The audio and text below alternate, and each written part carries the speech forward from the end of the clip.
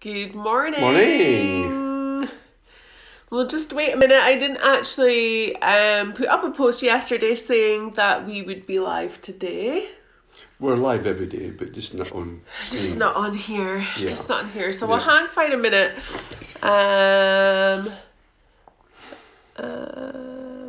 Let me see. Cool. Morning, Abby. Over on Insta. Morning. That's right.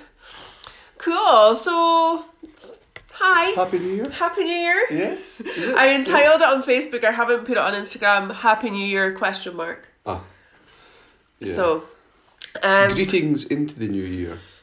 greetings into the new year, and you know, it's no surprise really that it hasn't magically changed overnight. Like, I don't know, I think there was a lot of expectation on 2021 being some kind of saviour. Mm-hmm. But New year. New fresh things. start. New year, same you. Yes. New year, same you. So Same challenges, but with a bit more experience of dealing with the challenges that we're facing over the next month. Absolutely. Absolutely. So for those of you who are in Scotland, obviously we're facing another full lockdown, and we're quite conscious, obviously, that will have affected many people. Now, for us, we feel like we've already been there. We've done that. Our daughter's super excited about being homeschooled again. Yeah. So she's absolutely fine. Yeah. So that's good. Yeah. But, you know, equally, you know, your business you can do online currently. Yeah. My business I've pivoted and I'm doing a lot online. Still doing about a third of what I was doing pre-corona. Well, after yesterday's analysis. Yeah, pre-corona. Yep. But so we just want to check in, see how you are, see what support we can offer. My first thing that's coming through really strong for me today is about not buying into the fear. Okay, so I woke up, and yesterday actually was a good example. Yesterday was my first day back at work, and I could have quite easily dropped into that, oh my gosh, there's so much to do, I've got so much to catch up on, but I consciously took a step back, and I probably spent a good hour and a half preparing for my day ahead. So getting myself into the right mindset, writing out, okay, what do you actually want to achieve? What needs doing? All those kind of things, because it's too easy to get sucked in. And then I think today's a really great example of that as well, because I'd received some messages yesterday post-lockdown news, some messages today from people who are feeling very fearful, very worried, very anxious, and all this is like totally understandable emotions to feel. But I could feel myself beginning to absorb their fear, their worries, their negativity. Now, I am not saying don't feel worried, anxious, upset, but what I am saying is be very, very conscious about what you are absorbing. So this morning, again, I have taken some time. I've done my yoga practice. I am in the process of doing 2 little mini courses. I spent some time in there to prepare myself in a way that, for me, I know that when things like this happen, I need to take a step back to look after myself so that I can then support others. Because my job, obviously, I work with people with anxiety and stress and overwhelm. So I need to consciously look after myself so that I can be in that best position of support. What have you got to say on what's happening in the world? I think that what we need to be consciously aware of, or remind ourselves, is being aware of what Susie's saying there about things that are happening and the impact and absorbing other people's energies and emotions and all that, is that try and decipher and remind ourselves what we can control and what we can't control. Mm-hmm.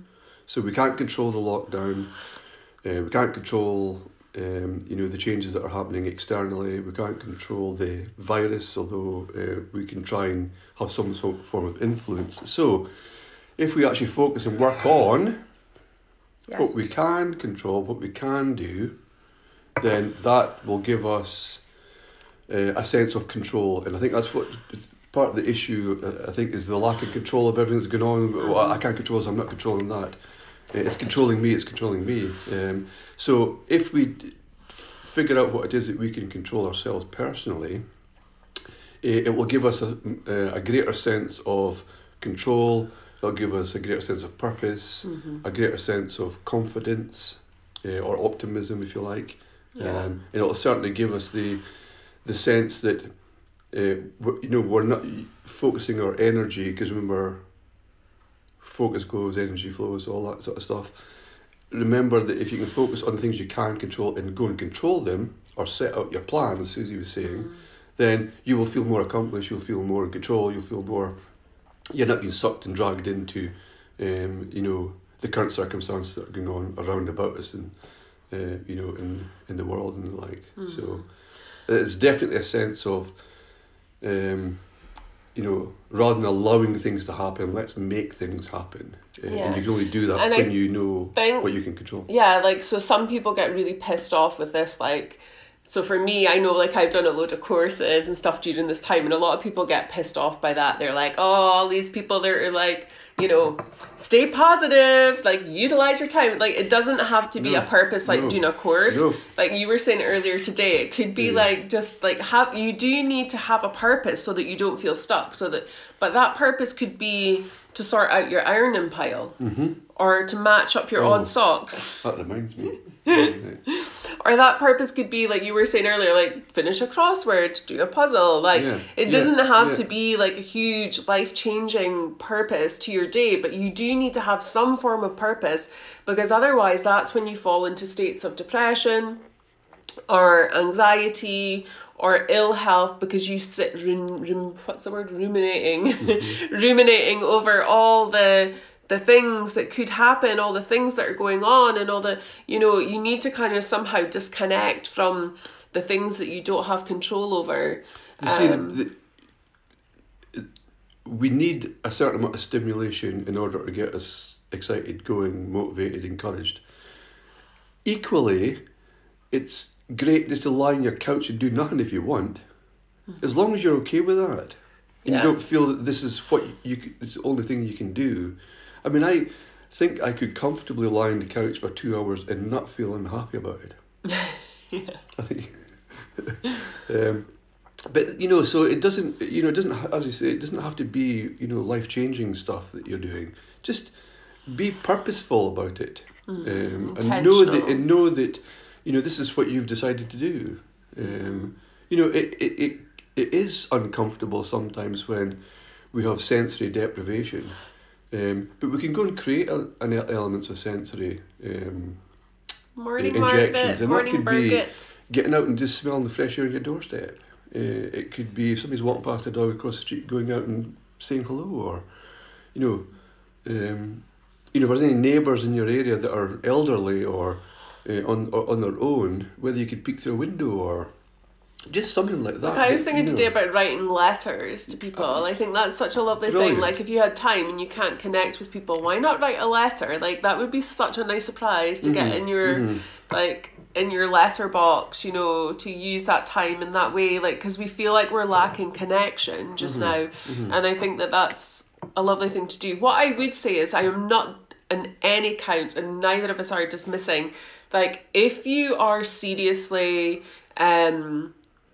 struggling, okay, so say you are seriously struggling with, I know suicide rates, for example, have increased just now, alcoholism, all these things, do seek professional support, okay? Like, don't think that you are alone just because you can't go to your GP surgery, call Samaritans, reach out to a friend or family member, if you have someone in your family who maybe, is struggling with alcoholism, you can reach out to the likes of Al-Anon, who are supporters for people, who have been through things like that, or, message your, contact the doctor if you feel that that's what you need. Definitely. Reach out to, get the support. Don't feel that you're stuck going round and round and round in your head. And even to a smaller scale, I was speaking to someone yesterday about it, just having an open discussion about your worries, I'm not saying go over and over and over and over,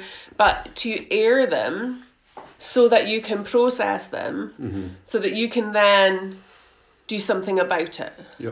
Well, you're a great proponent of writing things down, seeing them, and then put them into some kind of context. My journal has literally been my best friend, like through this period, and even like yesterday, like when I began to feel overwhelmed about all the I'm always full of ideas and things and support I want to give, and I know that I can't do everything that I want to do. So journaling was a great way for me to process that and work out, okay, who can you support, without hurting yourself. And this was another thing that I discovered yesterday. I'm just kind of deviating from, we don't really have a subject.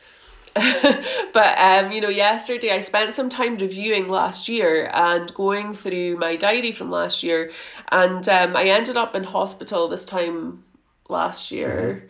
And at the time we're like, oh my gosh, like, why is this happening? What's wrong? Like, you're so healthy. And then I was looking at my diary and I was like, bloody hell, like, it's not really surprising that you ended up in hospital, because I was like doing so much, like crazy amounts of work, and I was doing all the other stuff as well. I was eating healthy and I was doing all the spiritual stuff and I was doing the meditation, but there was no way I could have maintained or sustained what I was doing then. So, this has been a great point of reflection for me, and, it's another pause that's thrown our way, to do that. Margaret is saying, lovely idea to write a letter, and talking is always a great therapy. It's been a lifesaver for her on many occasions. Absolutely. Ainsley's saying, burn the worries, burn the stuff, put it out to the universe. I'll tell you, on the letter writing, if you will, we're talking about unloading, writing down and all that, and getting out of you. You may or may not know, but during the Confederate War of America, Abe Lincoln was so disillusioned with some of his generals that he was fuming with them. So what he would do is actually put pen to paper and he'd write them letters about how terrible they were leading the men, the poor decisions they were making, and how fuming he was and all that kind of stuff. And you'd get this out of him. But he actually never sent the letters to the generals. So it's incredible, is it, that you can actually write out how you're feeling and get all this pent-up stress and tension out of you, but yet it doesn't go to anybody else, but you can actually feel better about it. So maybe Abe Lincoln can do it. Yeah. No, that's so true, and that's a powerful technique that... and then maybe even you can burn your letter after that if you want to. Yeah. Fire! Marjorie's saying it's always good to talk. Yeah. Absolutely. I know from when I had my breakdown that, speaking, talking, feeling heard was so important. And, Stuart, I know, like, I don't know how much you want to say, but, like, your mental health previously, you experienced a period of... Yeah, it was a challenge. Depression and breakdown as well. Yeah, you can't get to 57 without kind of experiencing different emotions and challenges, and, how you deal with them, how you face them. We're all different at the end of the day, but there are similarities in terms of how you can approach them and so forth, and the support you can seek for them. Because the thing is, it's fine talking, but sometimes if we feel that there's nobody listening, then we can sometimes go back in and sort of say, well, nobody's listening to what I'm saying. But people actually are.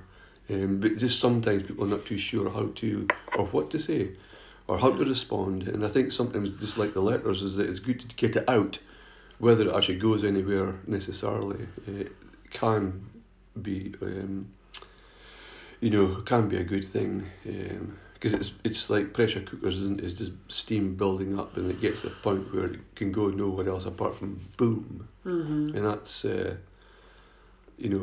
lot of people experience that kind of build up, but little by little, I think somebody was saying there.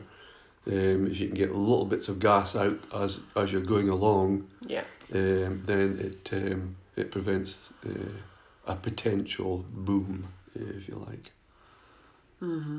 Margaret's saying, I'm loving this, it's so important. You so deserve to be heard. And I think for guys, like, this is like a big, well, for all of us it's a big thing, but for guys, you know, like, it's not seen at, you know, you're supposed to have It's it not, all together, yeah, you're supposed to be the supporter, you're supposed to not be... manly, it's not cool, it's not... Yeah. But, you know, I think the highest rates of suicide are in men. In men and young boys. Young adults. Yeah, which is really, really alarming. So that's, you know, we're not dismissing anyone's fears, worries, concerns in any way, shape or form. But, as you said, you know, do create a purpose to your day, whatever that may be. Yeah. And, you know, really nourish yourself. You know, for me, I know that and this is something actually I think I might write a blog about, like, you're quite extroverted, like, you like being around people, speaking to people, like, that's what fuels you. But for me, although you might not think it, like, I'm quite introverted, so for me, I like to spend time on my own. So that's how I refuel. I need to take time away. So I'll switch off from social media, I'll hide out, I'll meditate, like, a lot. And just be in that zone, be in that space, take baths, take walks, whatever. So that's kind of how I refuel. So it's working out what's right for you. So if you need that, you know, being around people, connection, then reach out to people, find some positive groups, people with similar interests, as you know, so not to go and commiserate and whatever, but to find more inspiring things you can get excited about together.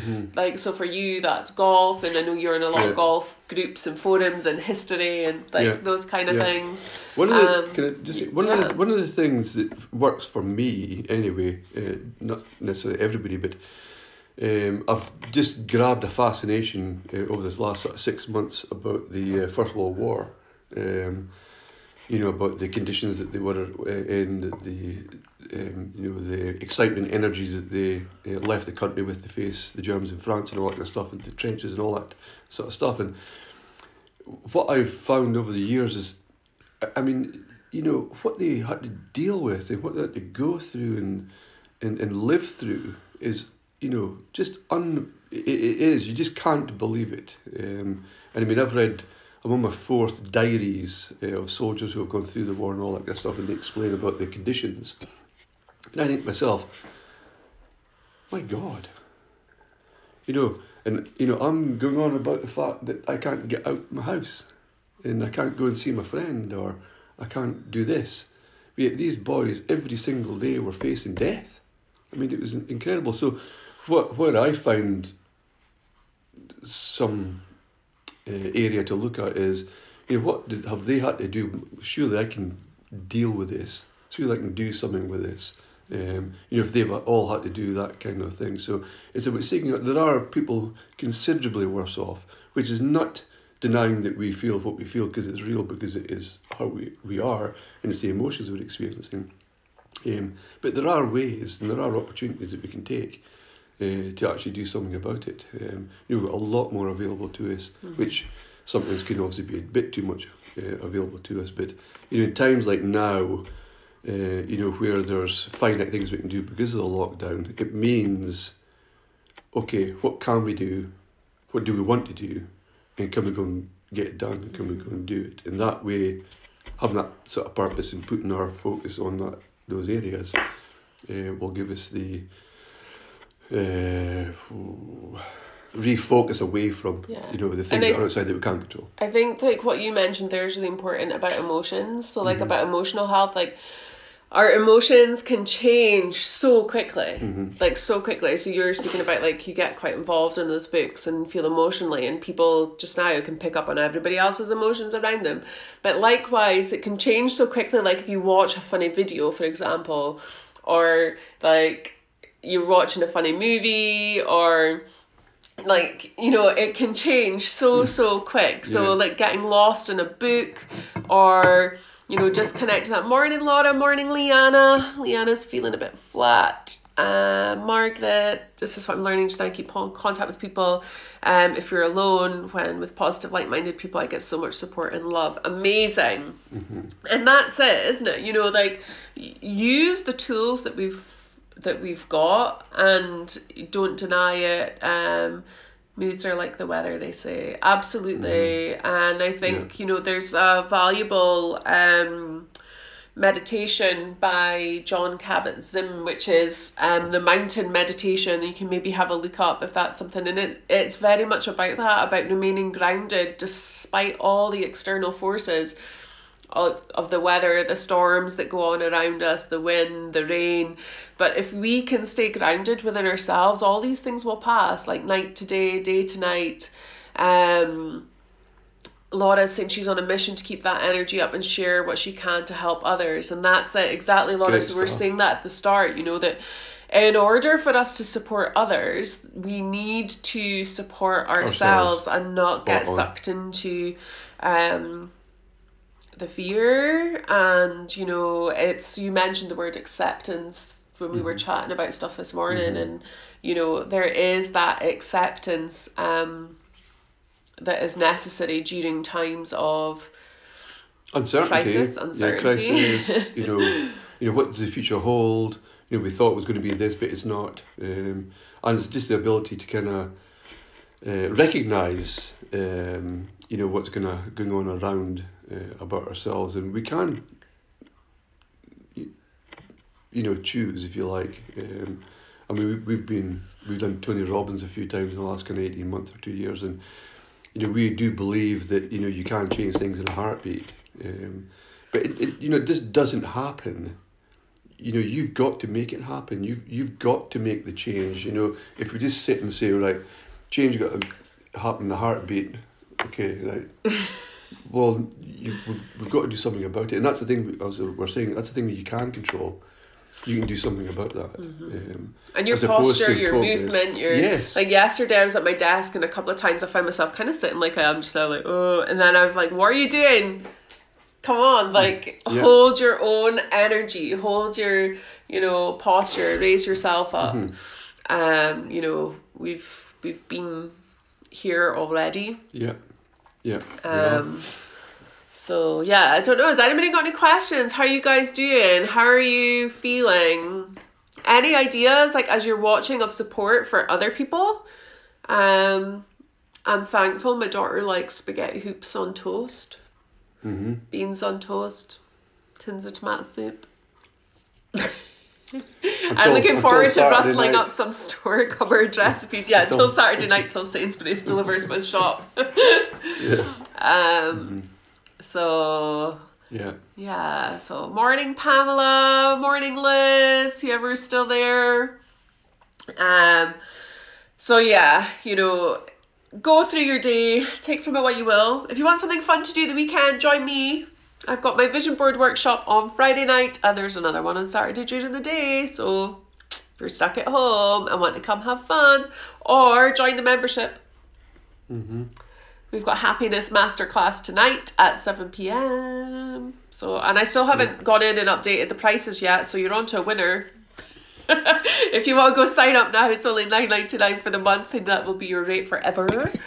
Margaret, I really low. Why does Facebook do this?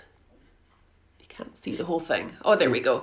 A couple of days ago, decided to watch nothing but comedy, Only Fools and Horses, Vic and Dibley, program by Jimmy Tarbuck. I laughed so much. I mean, belly laughs. It does you so much good. Yes, totally. Absolutely. So yeah, like watching funny videos and TV programs, and because, you know, these things do affect us. Like Lily yesterday got so upset because she watched a video about a boy whose dog had died, and she was like wailing beside herself. And you know, and this is just to give you an idea of, like, we think like, oh, by watching the news and doing all those things we're staying informed, but what you're actually doing is exposing yourself to that energy. So, you know, showing you how much, like, somebody can laugh or when they watch something, or somebody can cry, it does affect you emotionally on a subconscious level. So, you know, be aware of what you are watching, what you are consuming. You have the choice about what enters into, you know, your headspace to a certain And there's point. one of the episodes that we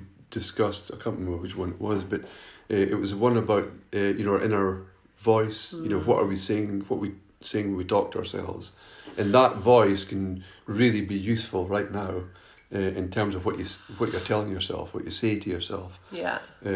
Because that's the here and now, and that's the thing that will kind of affect your disposition, the way you feel, the way you see things, the way you view everything. So that's very important. So that's a good idea for others, Margaret, to go and watch some comedy. Definitely. And, you know, have a good belly laugh, and, you know, do what you feel you need. Definitely. What about this card that you...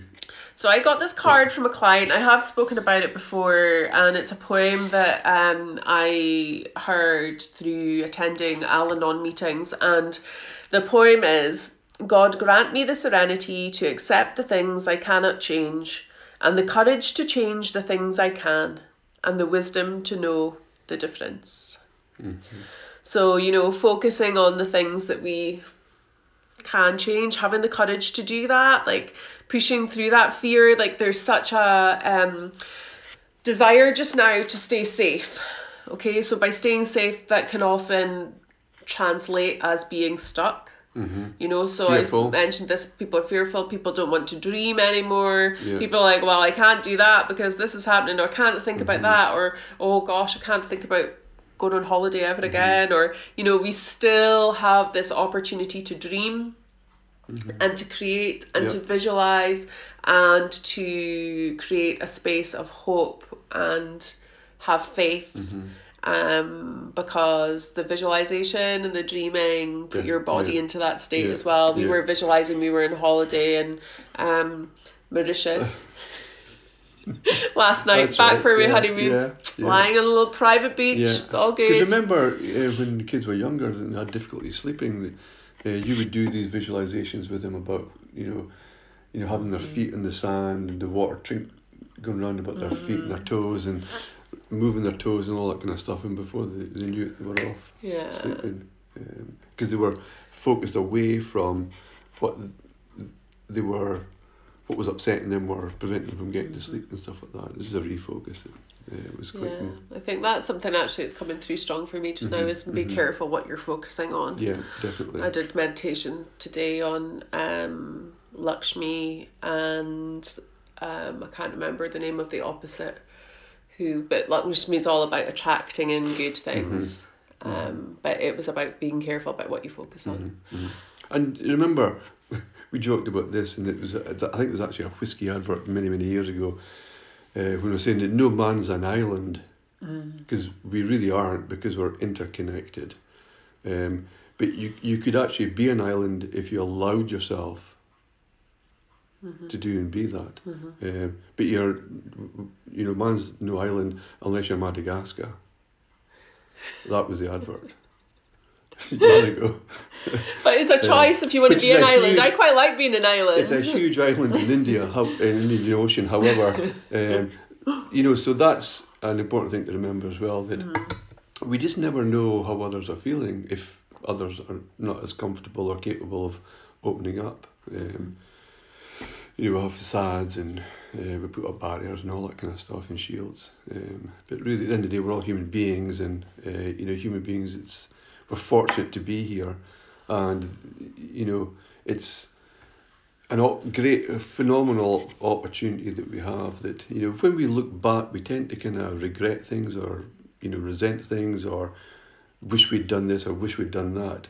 The thing with that is that you can't do that there in the back, but you can do it there in the future. So you can go and do something that you want to do, say something you want to say, be with people you want to be with, and open up to people you want to open up to. You can do that, so you don't do that.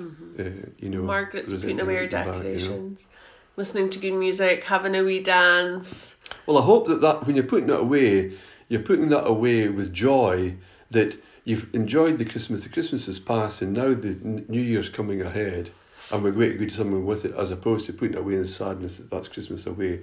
It was a period in time, It was something that happened. We're now doing something now, and then we've got something to potentially do something moving forward in the future, and that's... Yeah, it's a good sense of purpose. Yeah, I wrote down one of my purposes today was just tidy beside my bed to give me that feel of spaciousness and joy. So for you, for me, so and you know, do whatever. Like, well, if you want to feel more spaciousness, okay, we can't do our home extension right now, but we can tidy a little area to make it feel more spacious. And you know, you've created your little reading window seat, sort of window seat, which doesn't. You know, this is the thing as well. Is doing something new doesn't have to be permanent. It could be temporary. It could be for a minute. It could be for an hour. It could be for a day, a week, or a month. It doesn't have to be forever. But if you can make you feel a little bit just less there it, and more like up that there, little bit higher. Yeah, absolutely. Like, yeah, it doesn't have to be vibes, like huge. The vibration. You talk about vibrations and all that. You know, get your vibes going, because what then happens is, as Susie explained to me over loads of months and years, is vibrations attract vibrations. So by tidying the side of my bed, I am attracting my home extension closer to me by creating the spaciousness and joy. Yes. This is the plan. And by removing my side cabinet and removing my... Yes, you've created space for me as well. Well done. Great. Leanna's saying she sometimes sets a timer and then it's not so overwhelming. So is that a timer to process the emotion, or is that a timer for... What's the timer for, Leanna? So you can maybe share that. That might be a tip for other people. So sometimes I'll do that. Timers for like actually getting work done so I don't get distracted. That could also be... Timer could also mean goal. You know, so you set the goal to take an hour to do that. So there's your timer. Yeah. That could mean that. It could mean... you know, timer on tidying. Yeah, you know. Well, there you go. I mean, that's the thing, is that it's like a little challenge, isn't it? Yeah, challenges and achievement sort of thing. Say, right, okay, what time is it now? It's 10:04. 10:34. I'm going to do X, Y, and Z, and go and time it. And you know, what you'll probably generally tend to find as well is your breathing changes. Because it's like, whoa, right, I've got this, I've got this, I've got that. Your energy. And that's energy, your vibe's changing, and your focus is redirected to kind of the task in hand. So it's brilliant. Awesome. Cool. And then timer on tidying, certain time for each room. Love it. Love it, love it, love it. So amazing. So we are off ski. Into our days. Yes. Wishing you guys lots a beautiful, beautiful day. Sending you so much love. You know where we are. I will get my email sent out to my email list today. So you will have your free meditation and link up to the live class I did.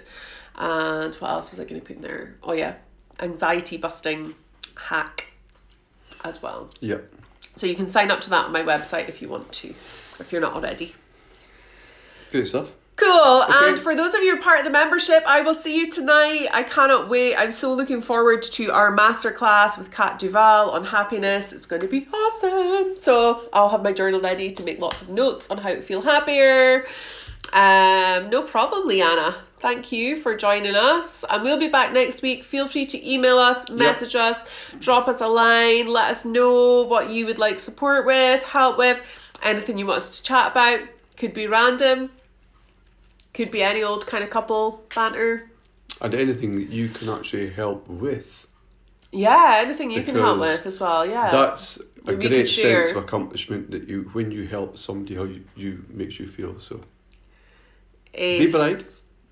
Thanks for joining, Marjorie. Nice to see you. Or not see you, but kind of see you. And be kind to yourself. That's the most important thing. Yeah. Warm hugs. I love that, Leanna. It just reminds me of Olaf. There you go. And if you can't hug another person, hug a dog. Hug yourself. Hug yourself. Just visualize it. Indeed. Hold it. Great. Well done. Okay. Okay. All right. Love you guys. Bye-bye. Bye.